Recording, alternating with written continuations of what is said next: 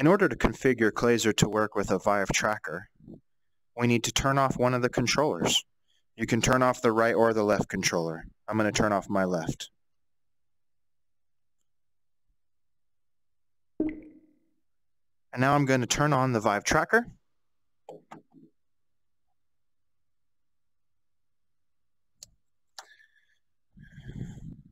There is my Vive Tracker. My motion controller still shows that it's my right hand. I'm going to go ahead and open the menu for Steam. Now, if I go to Settings, and you want to go to Manage Vive Trackers, you'll have one or more devices that show up here. I'm going to select my connected Vive Tracker device. I want to make sure that it's set to held in hand and that it's set to any hand. I'm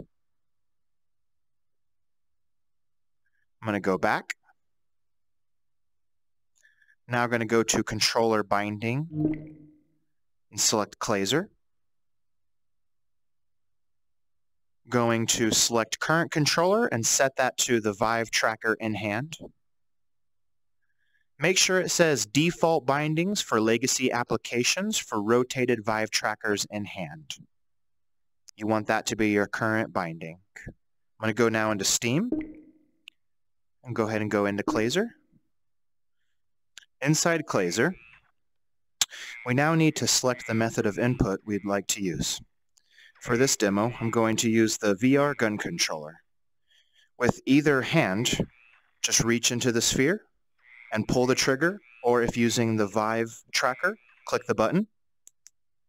The shotgun will now automatically attach to the Vive Tracker down at the end of the barrel, which is the proper calibration for the VR gun controller.